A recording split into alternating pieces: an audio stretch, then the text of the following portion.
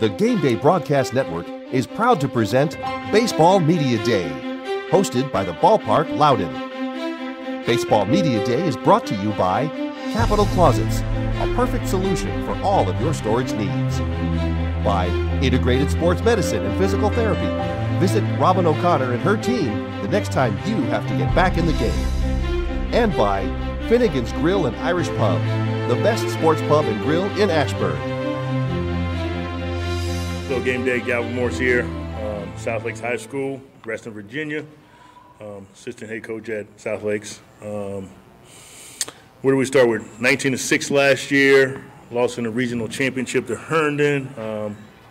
Tough game, good game, great atmosphere, and they just beat us by one.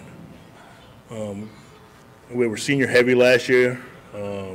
We lost our co-player of the year in Jamie Quinn Irons down at George Mason. Robbie Reddington was our catcher. We lost him. Jake Steele, our first baseman. Colin Casey was the left fielder pitcher for us. And our ace pitcher, Ryan Ertleswag, also graduated as well. Got a couple kids that are returning this year, young kids. But at the end of the day, when you get to a regional championship with some of these young kids, they know what it takes to get there. We got kids, Ryan O'Connor back at third base for us, Owen Wojciechowski, our pitcher-catcher, Joe D'Alessandro, one of our outfielders. These other guys are all seniors here. Jonah Pup Nyhard's our shortstop. All these guys are three-year starters for us. And like I said, when you have some success last year, they got a feeling for it. It should be a pretty good season. We had a great off season. Guys worked hard in the weight room. Got bigger, stronger. I think we got a little faster, but that's still to be determined. But we're definitely bigger and stronger. Other than that, got a couple holes to fill. Like I said, we got a couple kids that went off and are already playing college baseball. Had some success right now in college baseball. But like I said, still a quote from the guy that just went in front of me, Mark Jorman. Never, graduate guys, but, the history's still there, okay? So they got a taste of it last year. Coach Bob Duncan from Game Day Magazine, thanks for being with us, and we wish all the best for South Lakes coming up this season. You mentioned that you got a couple of guys that are coming back, and they got a taste of the region championship last year. Right. Who are you looking for to kind of have a breakout year this year, and who can we be watching for on the Seahawks sideline?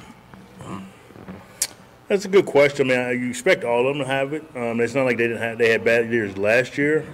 But our go-to guy, our leader, is going to be probably Ryan O'Connor. He's our returning third baseman. We got Owen Wojciechowski, who's our number one pitcher this year. And, when you got 3 or 4 guys returning, you expect them to, be our leaders. Expect them to be our go-to guys. Coach George Kalsa from Game Day. What are the strengths of this team, and what areas do you think you guys are going to have to work on to get better? Strength, I think we're pretty solid defensively. Especially up the middle. We got a returning shortstop. We got a young second baseman, projected second baseman right now, and our center field is going to be pretty good as well. We're junior top heavy, so that means that you can say we're a year away, but I don't like to say that we're a year away because some of these guys had experience a year ago. So I figure. Our defense is what we're probably going to hang our hat on this year. Good, solid defense, going to keep us in the game. We got decent pitching that's going to help us out as well. Coach, getting to the regional championship last year is obviously a great goal. It was a great accomplishment for your team. But what specific goals do you have coming into the season, and what specific things are you looking for? Well, I don't think I'll be saying anything to any other coach that's been up here.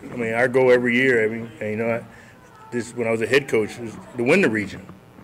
If you don't coach to win championships, you you're probably not in the wrong. You're in the wrong sport. I mean, whether sport it is, football, basketball, you coach to win championships. That's what you remember by. I mean, but at the same time, I want our kids to go out and get that feeling winning a championship. We just went to our boys basketball program, just won the region last night. Most of our kids were there cheering them on. I go, now, hopefully they'll be able to come cheer us on. I mean, they were there last year when they cheered us on in the regional championship. But they got it, they got it done the other night. And it's just, keeping it all together and getting back to that game. Coach, who are the players you think can make some noise offensively this year? You got to start off with, our returning third baseman, Ryan O'Connor. He's been in the lineup. He bats anywhere from first to third. Jonah Neihart, he was anywhere from our leadoff hitter to, top half of the lineup there. Who else do we have? Joe D'Alessandro. His game slowed down for him this year, so hopefully he can be a big part of our hitting lineup as well. All these guys are seniors. So we're looking for those guys to really step up and play a big role in our hitting lineup. Coach, having had a good deal of success last year, obviously any time that somebody sees South Lakes on their schedule, they're going to circle that date on the calendar. Is there a specific team or a specific date that you guys are looking forward to more than others? No, I mean, we always circle the Herndon game because that's just our crosstown rival. But, I mean, our conference is tough. I mean, you circle every game on that conference schedule of ours. You got the Warhawks twice, you got Chantilly twice, you got defending champions Oakton twice. I mean, it's just not an easy night. So you got to bring your A game every night in the Concord District. If not, I mean, you can very easily walk out of the stadium wherever you're playing, home or away, with your head down because it's going to be a battle every single game. Coach, how many players do you think will be playing at the next level, be it Division III, II, or I? Well, we already have 3 that's going off to play. We got Ryan O'Connor who's going to Dickinson. Chris Fortunato is going to Stevenson, and we got another kid who's going to Robert Bland down in Richmond, Petersburg area. So we got 3 already that's going to play at the next level. Coach, you've been around for a long time, and you've had some great success there at South Lakes and others. How would you describe how the game has changed in Northern Virginia over the last few years? Obviously, it's become a hotbed, but how would you describe that, and what would you attribute that to? Well, I mean, I would say to start off with, we got some great coaches in this area. That's where you start. Then after that, you just the players that's putting in the work. You got to give credit to the players, as Coach Pudge said earlier. They're willing to put in work. We can always find a place for them to play, but it comes down to them putting in the work, and they have put in the work. Not just at South Lakes, but every school in Northern Virginia, guys that's putting in work. They all know each other, and they all want to beat each other. That helps as well. But it's just those guys putting in work in the off season, doing with the little thing. They got to give up a lot to do this,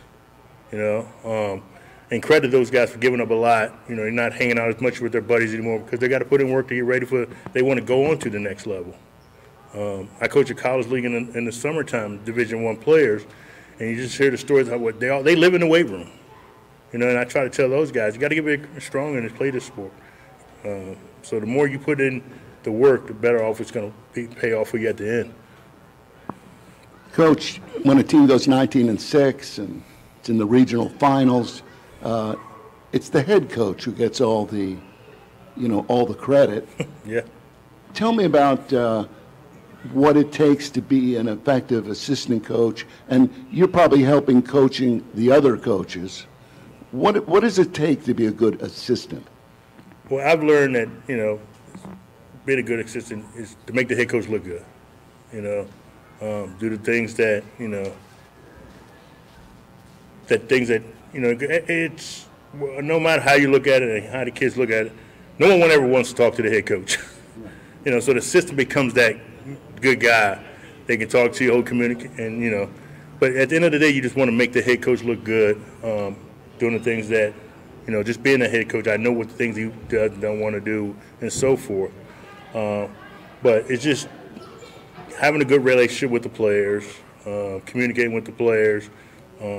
They tell me a lot more than they tell the head coach, but eventually they don't know. I do tell the head coach what they're talking about to make sure we're all on the same page. But like I said, at the end of the day, you just want to make the head coach look good, and he gets all that credit, yes. But it is what it is on that. I've been in both sides. Well, thanks a lot for talking with us. It's a pleasure meeting you. Thank you. Hope to see you on the field this season, and good luck. Thank you. I appreciate it. This presentation of Game Day Baseball Media Day has been brought to you by the Ballpark Loudoun, the newest home for baseball training, team parties, and corporate events in Loudoun County, Virginia. Come live the experience.